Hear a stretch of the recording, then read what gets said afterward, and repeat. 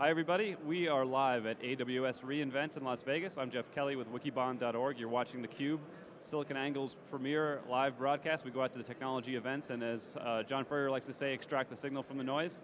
So being here at the AWS show, we're going to talk to a lot of AWS customers, hear a lot about what they're doing, in this case around analytics, data warehousing, and data integration.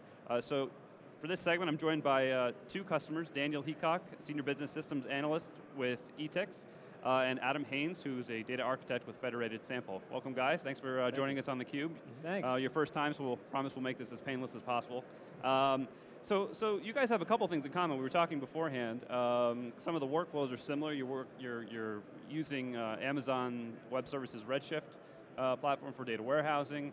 You're using Attunity for some of the data integration to bring that in from your operational transactional databases, and using a BI tool on top to kind of tease out some of the insights from that data. But why don't we get started, Daniel? We'll start with you. Can you just tell us a little bit about Etix, kind of what you guys do, and then we'll just kind of get into the use cases and talk a little bit about how you guys came to use AWS and Attunity and some of the other technologies you're using.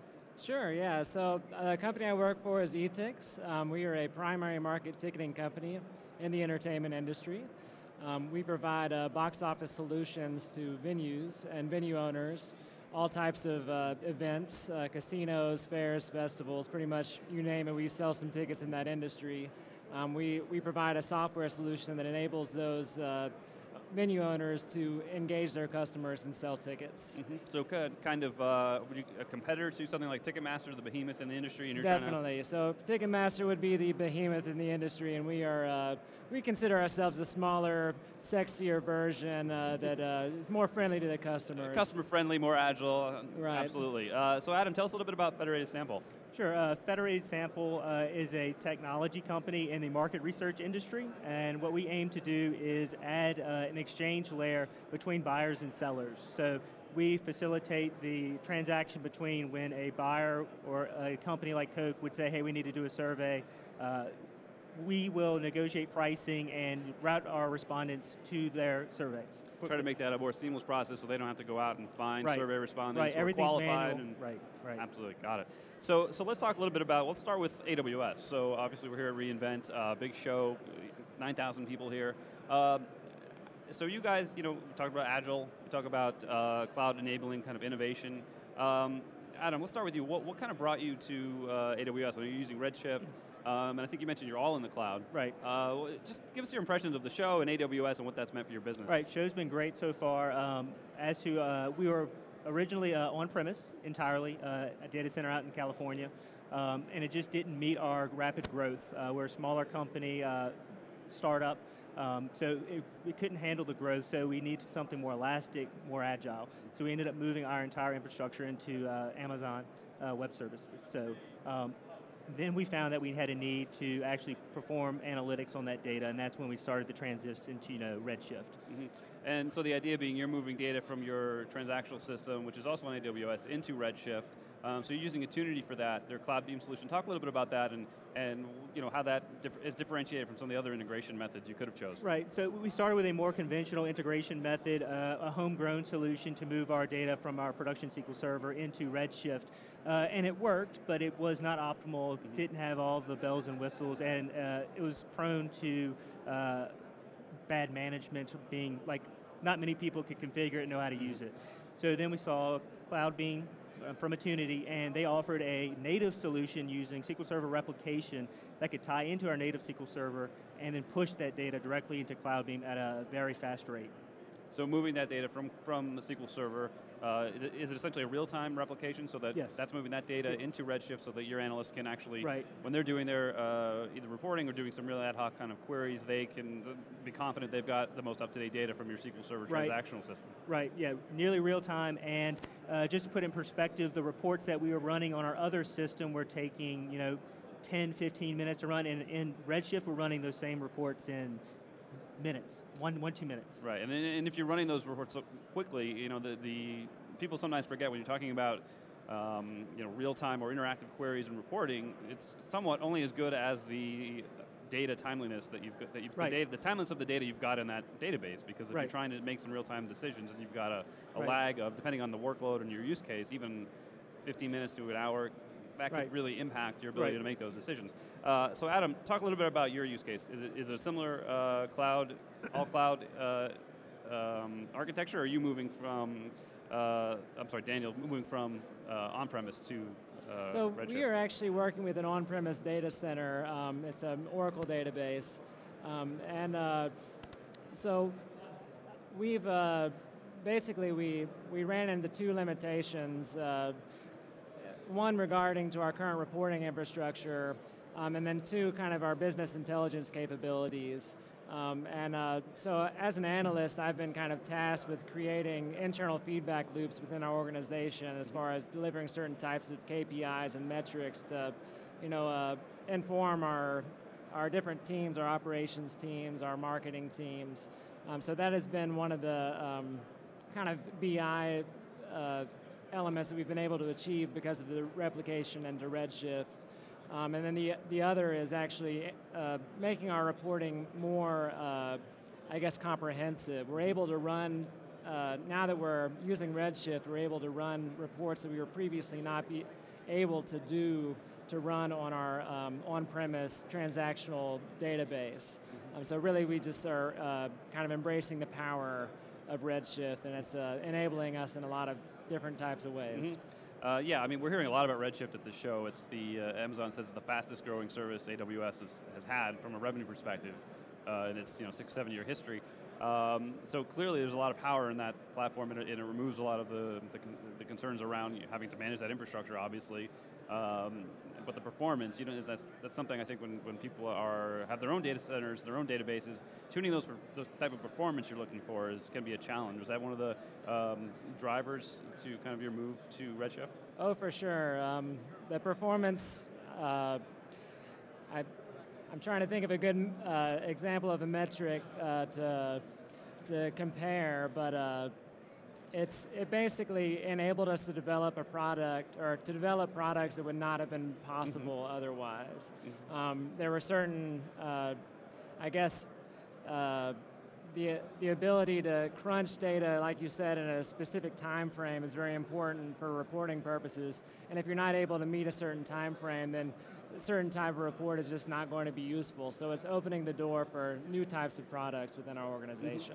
Well, let's dig into that a little bit, the different data types we're talking about. So you've got, at Etix, you're talking about customer transactions, are you talking about profiles of different types of customers? Tell us about some of the data sources that you're moving from your transactional system, which I think is an Oracle database, to Redshift, and then what are some of those types of analytic workloads? What kind of insights are you looking for? Sure. So we're in the business of selling tickets, and so one of our main concerns, or I guess I should say, we're in the business of helping our customers sell tickets, and so we're always trying to figure out ways to improve their marketing efforts, and so marketing segmentation is one of the huge ones.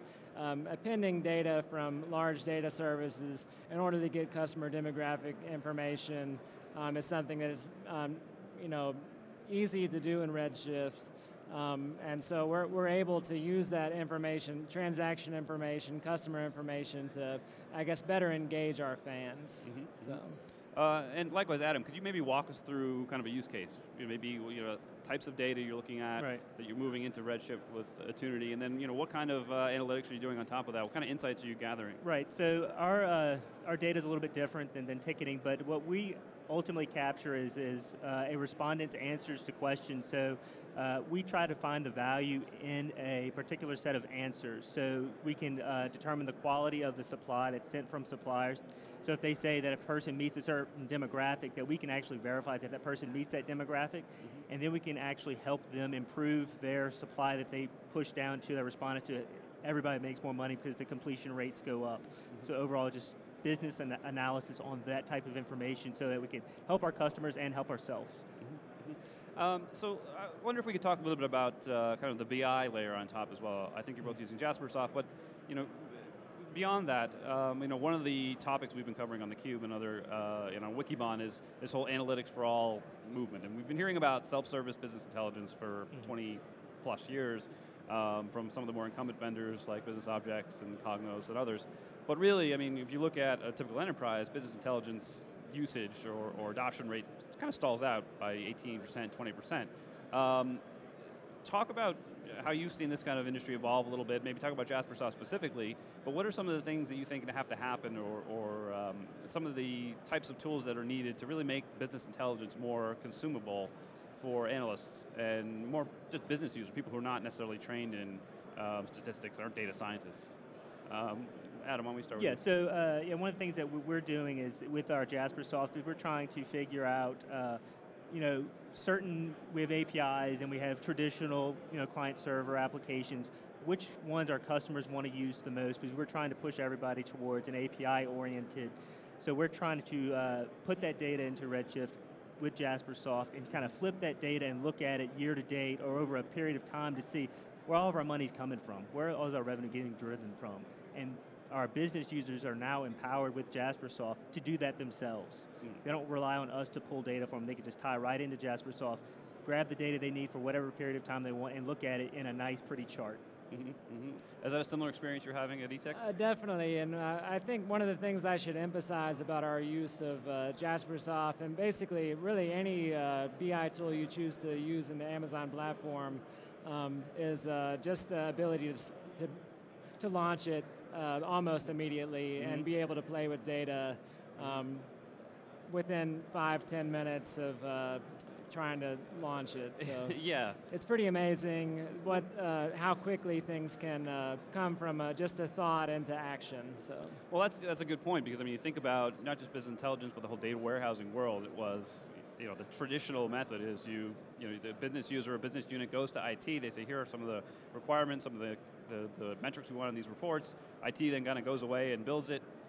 Comes back 6 months later, 12 months later, here you go, here's the report, and next thing you know, the business doesn't even remember what they asked for, this isn't necessarily going to serve our needs anymore, and you've just, essentially, it's not a particularly useful model.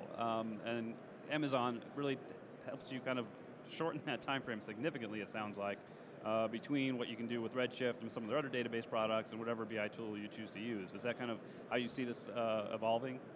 Oh, definitely. And the options, I guess the kind of plug and play workflow is pretty amazing, and it's given us the flexibility in our organization to be able to say, well, we can use this tool for now, and there's a chance we may decide there's something different in the future that we want to use and plug in its place, and we're confident that that product will be there whenever the need is there. Right. Well, that's the other thing. You can start to use a tool, and if it doesn't meet your need, you can stop using it, move to another tool. Right. So I think that puts vendors like Jaspersoft and others, puts them on their toes. They've got to continually innovate and make their product useful. Otherwise, they know that their AWS customers can simply press a button, stop using it, just press another button, start using another tool. So I think it's good in that sense. But kind of, when you talk about cloud, and especially around data, you get questions around privacy, about data ownership. Who owns the data? If it's in Amazon's cloud, it's your data, but it's in their data centers. How do you feel about that, Adam? Is there any concerns around either privacy or data ownership when it comes to using the cloud? I mean, you guys are all in the cloud, so. Right, yeah, so we've isolated a lot of our data into virtual private clouds. So with that segment of the network, we feel much more comfortable putting our data in a public space, because we do feel like it's secure enough for our type of data. So that was one of the major concerns up front, but after talking with Amazon and going through the whole process of migrating to it, we kind of feel way more comfortable with that. Can you expand on that a little bit? So you've got a private instance essentially in Amazon's cloud? Right. So we have a private subnet, so it's a segmented piece of their network that's just for us. Okay. So you can't access this publicly, only within our VPN client or within our infrastructure itself. Okay. So we're segmented, we're away from everybody else. Interesting. So they offer that kind of type of service when there's more privacy concerns and security concerns. Definitely. And of course, a lot depends on the type of data. I mean, how sensitive that data is. If it's if it's personally identifiable data, obviously it's going to be more sensitive than if it's just general market data that anyone could potentially access. Daniel, talk about your concerns around that, or did you have concerns? Definitely. Is that more of a governance, people process question than a technology question, I think? Well, it's definitely a technology question to a certain extent. I mean, as a transaction-based business, we are obviously very concerned with security, and our CTO is very adamant about that. And so that was one of the first issues that we addressed whenever we decided to go this route. And obviously, AWS has taken all the precautions. We have a very similar setup to what Adam is describing as far as our security, and we are very much confident that it is a very robust solution. So looking forward, how do you see your use of both the cloud and kind of analytics evolving? One of the things we've been covering a lot is as use cases get more complex, you've got to orchestrate more data flows. You've got to move data from more places. You mentioned you're using Attunity to do some of that replication from your transactional database into Redshift. What are some of the other potential data integration challenges you see yourselves facing as you kind of potentially get more complex deployments? You've got more data, maybe you start using more services on Amazon. How do you look to tackle some of those data integration challenges? When we start? That's a good question. One of the things we're trying to do inside of our organization is, I guess, bring data from all the different sources that we have together. We use Salesforce for our sales team. We collect information from MailChimp, from our digital marketing agency that we'd like to tie all that information together. And so that's something we're working on. Attunity has been a great help there, and their product development as far as their capabilities of bringing in information from other sources is growing. So that's we're confident that the demand is there and that the product will develop as we move forward. Well, I mean, it's interesting that we've got you two gentlemen up here, one with a kind of a on-premise to cloud deployment and one all in the cloud. So clearly Attunity can kind of gap both those, right. the on-premise and cloud world, but also works in the cloud environment. Adam, if you could talk a little bit about how you see this kind of evolving as you get more complex, maybe bring in more systems. Are you looking to bring in more data sources? Maybe even third-party data sources, outside data sources. How do you look at this evolving? Right, so presently we do have a Mongo database, so we have other sources that we're doing now. There's talks of even trying to stick that in DynamoDB, which is a Amazon offering, and that ties directly into Redshift, so we could load that data directly into that using that key pair or however we want to use that type of data mart.